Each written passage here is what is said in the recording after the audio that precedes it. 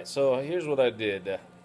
I thought that the quickest thing to do to fix this issue was not to redo the whole code all over again, because I did a lot of manual editing before. So I've slowed down the feed just a little bit more, and I split the finishing cut and the roughing cut, so they're two separate programs altogether.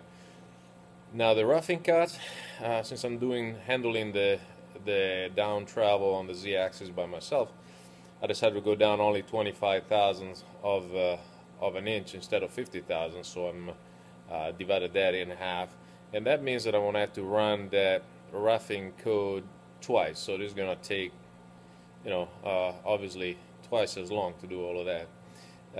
Once the roughing is done, I'm going to run the finishing pass. Finishing pass is pretty much the same as it was before, but it's just on a separate program. The other thing that I did, I changed the position of the belt for the drive of the spindle, so she spins twice as fast. Obviously I get half the torque, but hopefully it clears up chip faster. I don't know. I got my last double-ended quarter-inch mill.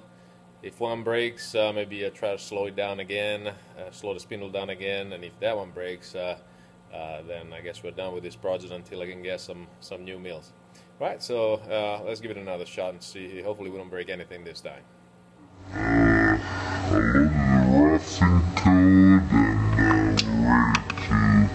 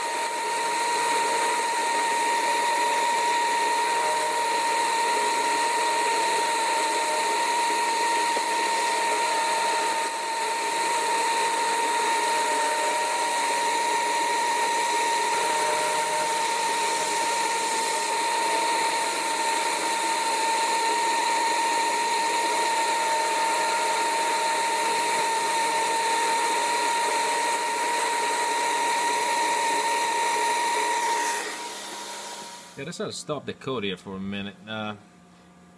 As you can see, it's cutting a lot better. It's actually even smoother here, and the loops that's making, they seem right.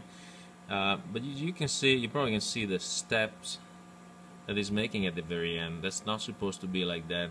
They're supposed to, or every level is supposed to end up right in the same spot, and so that means that every time it goes back to the beginning, it's actually moving further and further back in this direction, which seems to be in line with what I was finding every time I stopped the program and I send it back to 0. It will never line back up with this. It will be a little bit off and then a little bit more off, and I have DROs out there that tell me how far off this thing has gotten. So I'm gonna send this cutter back to 0 and then see if the DROs, when I started out, the DROs were 0, 0, both of them. So let's see.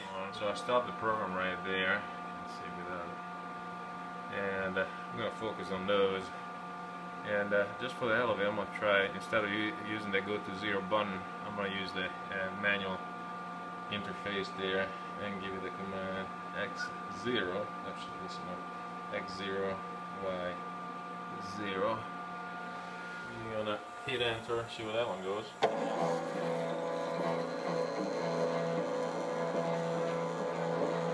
The center of that mill should line up with a little corner, which doesn't look like it's going to do at all. Yeah, that's not nowhere near being 0. Yeah, you can see here how far off that is getting. And let's see if we can get. So we're like 158 thousandths off in the x-axis and 112 thousandths off in the y-axis. So somehow it's losing steps, and because as you can see up there, I got a 0, 0. So it thinks it's at 0, but it really isn't at 0, as the actual DROs are telling us. And as you can tell by the step count, see if we can get a close-up. Yeah, that's you might be able to see it better that way. Don't know if it shows up, but so my guess right now is that somehow maybe I'm driving the mill too hard, and the stepper motors are kind of losing some steps, which is not good. I need to look into probably the settings of the mill, and try to run it again and see what I can come up with. But not really sure what to think about right now. That's the only thing I can think about right now. That's probably what might be happening here. Other than that, the code is working great. I like the way it's cutting. Now we have a depth of cut that does not destroy the end mill, so that's a good thing. We're getting close to some decent setups. Setup settings, rather. Just need to figure out what that's all about, and that's gonna require quite a little bit of investigation. So we'll close this video for now, and hopefully maybe attach an ending part to it or something, you know, when this piece gets finally finished up. But we'll wrap it up for now. It's probably getting longer than I was intending to, and we'll attach an update to it. Alright, well, thanks for watching, and thank you for bearing through these painful learning lessons with me, and see you in the next video.